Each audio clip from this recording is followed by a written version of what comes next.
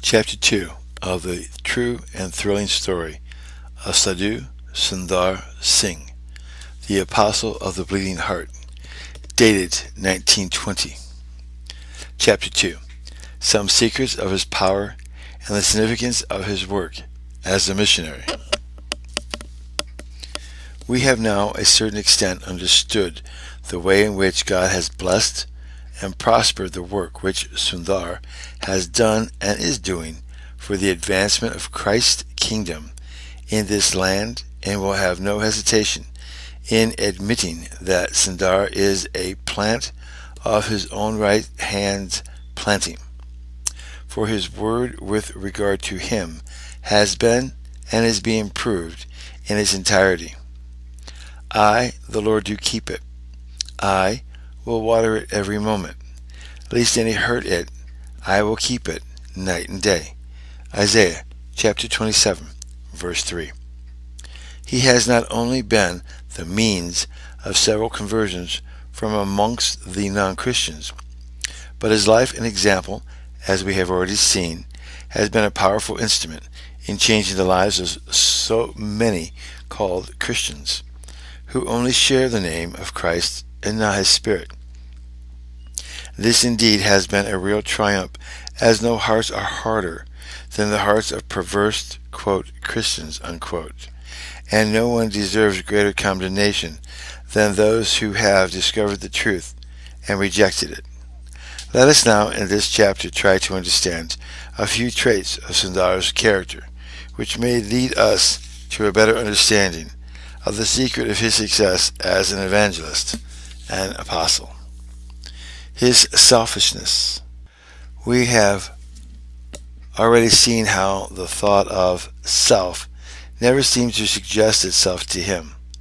His whole life, yea, his very looks suggest that I live for God and my fellow men, spirit, while his words sound like one sweet psalm of love.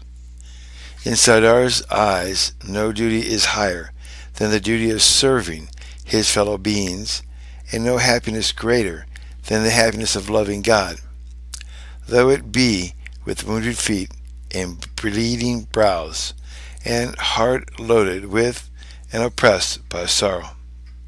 This spirit, which is so conspicuous in everything he does and speaks, gives to men a real interpretation of the Spirit of Christ, and presents Christianity in all its nobler and humane aspects.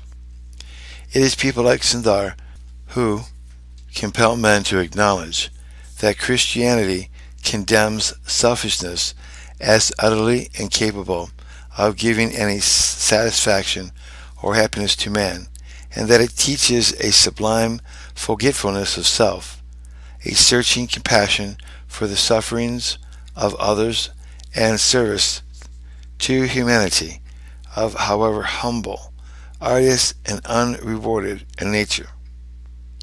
His is a life of perfect faith and prayerfulness. Sundar's is, moreover, a life of perfect, childlike faith in God and his promises, and prayer is the key with which he opens the door to the highest of his victories over sin and Satan. One great lesson which many have learnt and will learn from the story of his life is that every man who walks with God and finds him a present help in every time of need, who puts his promises to the practical proof and verifies them in actual experience, every believer who with the key of faith unlocks God's treasures, thus furnishes to the race a demonstration and an illustration of the fact that he is and is a rewarder of them that diligently seek him. Sundar Singh is such an argument and example incarnate in human flesh. Here is a man of like passions as we are, tempted in all points like as we are, who but believes God and is established by believing, who prays earnestly that he might live a life and do a work that should be a convincing proof that God hears prayers and that it is safe to trust Him at all times, and who has furnished just such a witness as He desired. Like Enoch, he truly walks with God, and his abundant testimony bore to him that he pleases God.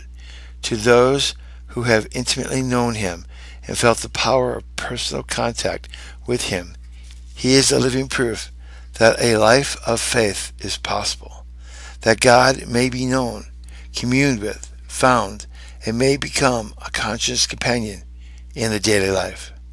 Sundar has proved for himself and for all others who will receive his witness that, to those who are willing to take God at his word and to yield self to his will, he is the same yesterday and today and forever.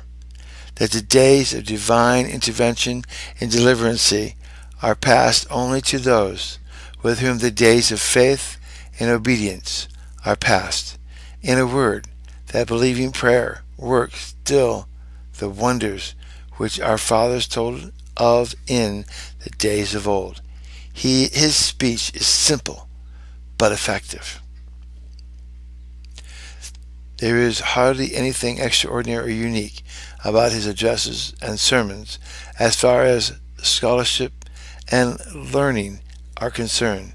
For the Bible and nature, with her varied sights and sounds, are the only two books he has studied, and yet there is such an arrestive charm in the words he speaks that every word seems to touch the hearer and go home to his inmost soul. If any have received the divine unction, Sundar is truly one of them.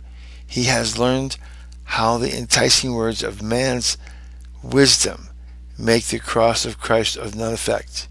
He takes simple texts out of the Scripture and illustrates and illumines their meaning from facts of common life and his own experiences. His utterances are marked by original thought. The spirit is fresh and interesting. He makes religion a real thing, touching the lives of men and women. His sermons are not only an inspiration, they are nets for the souls of men. To the force of his simple arguments and homely illustrations are added the magnetism of his personality. After all, those who seek and save commend religion by the very fact that they do seek and save.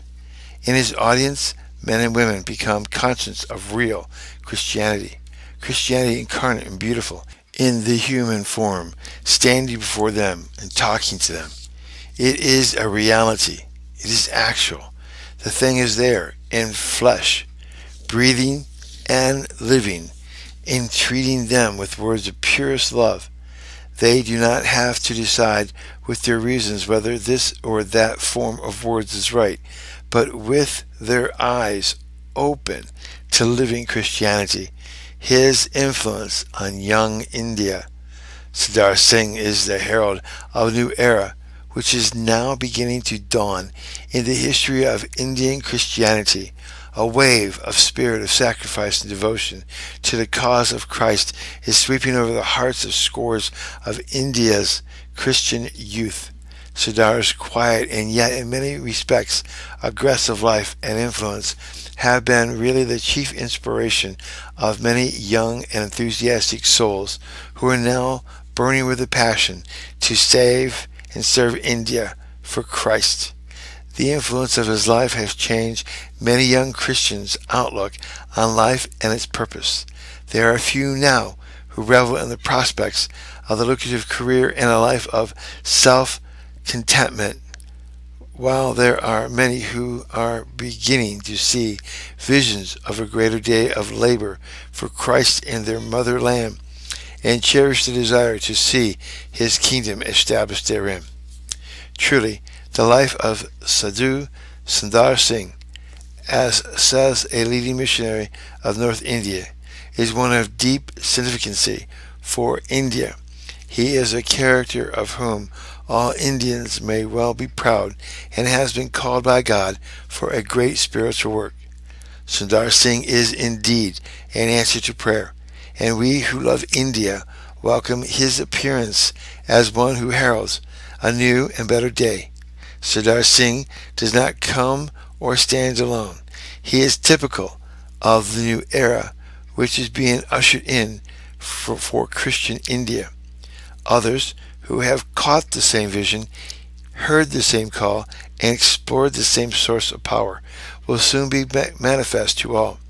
God is working mightily in the hearts of Indian Christian young men, and we have only to wait for the results.